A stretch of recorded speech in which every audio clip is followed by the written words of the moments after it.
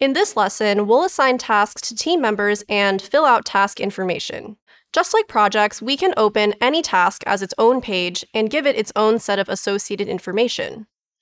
This information, which we call properties, includes things like task owners, status, and due date.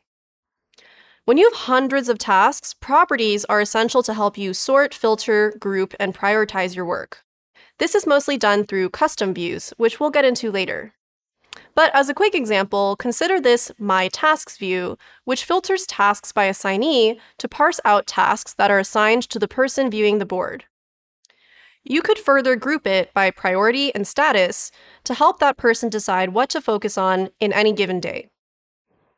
You can also add custom properties like connections to docs or meeting notes to associate otherwise disparate pages. Quick note, to assign a task to someone, they have to have page access. You can check who has access to a page with the Share menu in the top right-hand corner. Once assigned, teammates will get a notification about the task. If you want to learn more about sharing, permissions, and team spaces in Notion, we recommend checking out our Scaling Your Team course. Let's go ahead and open a task we created in the last lesson, Create Research Questions. Just like in our Projects page, there's a top-level section prompting you to input key details. For starters, let's assign this task to a team member by clicking on the drop-down menu and selecting their name. Or you could simply start typing for the same results.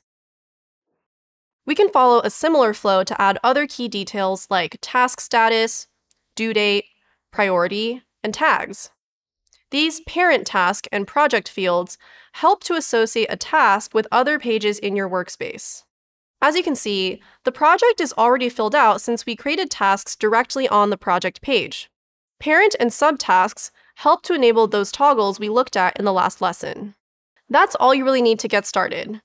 In later lessons, we'll learn how to add custom properties, including a special AI property.